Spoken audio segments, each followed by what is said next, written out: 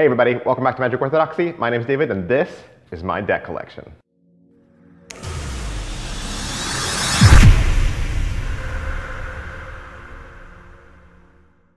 Okay, so today we're going to look at my David Blaine collection. Now, my collection's way too big to do all in one video.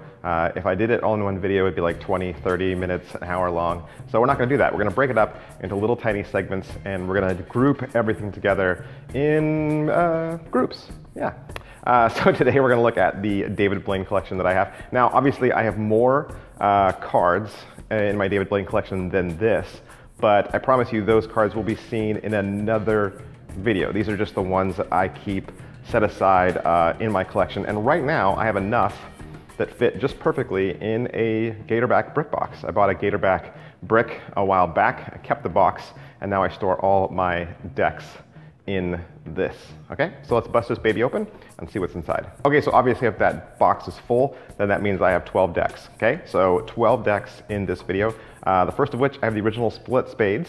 Okay, I have the black edition and the red edition. My red edition is still sealed up. Okay, these were originally done by Mark Stutzman, of course. He's been David's artist since the dawn of time. And so yeah, I love these two because, you know, they're some of his first decks.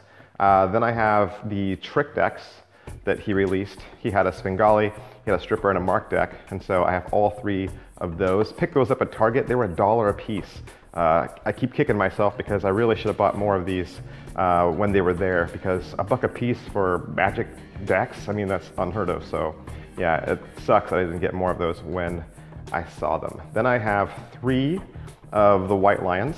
I have the red, the blue, and the white edition. These are really good handling cards.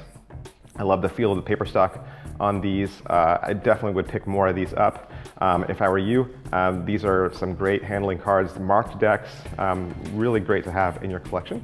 And then I have two of the split spades White Lions. The silver edition is heralded by most as being one of the best handling, best feeling decks of all time. I've never talked to a deck collector that didn't love this deck that owns it. And so if you can pick these up, the White Lion Split Spades Silver Edition, these are insane. The paper stock on these is, it just feels great. It really does. And then I have two more, my last two, and of course you can probably guess what they are. My Gatorback Silver and Green. Didn't get red. I really wanted red. There was some weird incident that happened when red came out, and they just sold out way too fast, and so I never picked them up. All right, so that's my deck collection for David Blaine. 12 decks that fit easily into my brick box.